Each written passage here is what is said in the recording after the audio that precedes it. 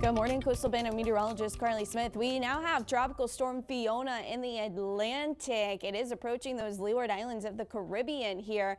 So this storm has winds at 50 miles per hour. It is moving to the west at 13 miles per hour, but there are indications that it is going to make that northerly turn as it begins to approach the Dominican Republic there. So right now it looks like this storm will stay a tropical storm by the latest forecast model and guidance.